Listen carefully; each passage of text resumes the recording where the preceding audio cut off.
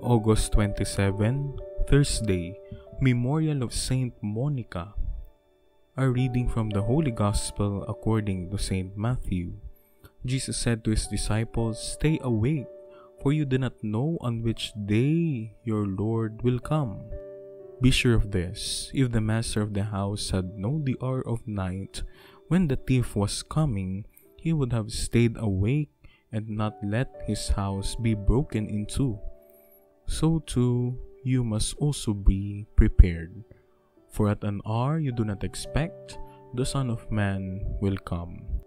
Who then is the faithful and prudent servant whom the master has put in charge of his household to distribute to them their food at the proper time?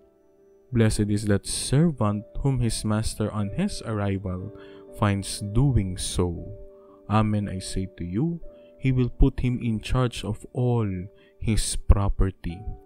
But if that wicked servant says to himself, 'My master is long delayed,' and begins to beat his fellow servants and eat and drink with drunkards, the servant's master will come on an unexpected day and at an unknown hour, and will punish him severely and assign him a place with the hypocrites, where there will be wailing and grinding of teeth." The Gospel of the Lord. You also must be prepared. Jesus is returning to Jerusalem to complete the Father's work and usher in the kingdom of God. His disciples ask him in private about the end of the age. Jesus quashes any form of speculation, pointing out that while the timing remains uncertain, the event itself is bound to happen. He thus instructs his disciples repeatedly to keep watch, be ready, and be faithful. As they prepare for the final day, the disciples should not be crippled by fear of eternal punishment.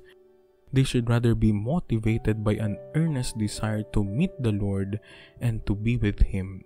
This encounter, Jesus points out, is not limited to a remote time in the future, but can happen today.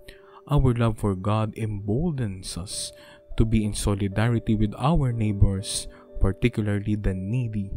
Faithfulness is lived not by keeping an eye on the prophetic clock, but by serving the marginalized and providing for the needs of the poor. Does Jesus' second coming occupy your thoughts, or is it farthest from your mind?